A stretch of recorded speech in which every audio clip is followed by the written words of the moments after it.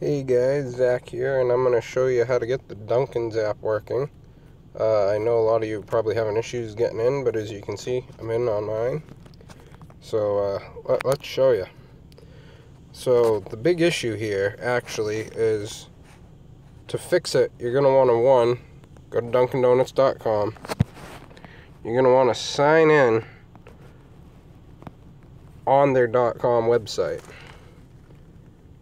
Once you do that, now I'm going to have to retype my password because this is remembering my old one. You're going to want to log in, so give me a minute. I'll get logged in, and then from there you're going to want to change your password to a new one.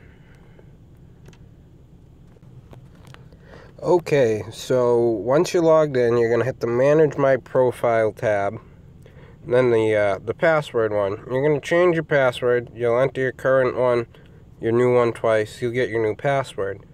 From there, we're actually gonna use my other phone that's not logged in to show you what you have to do with your new login. But it's essential that you first change your password, and also you're gonna need to do it up to the high security standards. You're gonna need upper and lowercase and numbers in your password. So let me show you next what to do in the app after you've changed your password. Okay, so now you've changed your password. You have your uppercase and lowercase and numbers mixed. I hit the accept already. So you accept. You kind of skip through all of this. Okay. Now what you're going to want to do is hit the maybe later. It'll bring you here.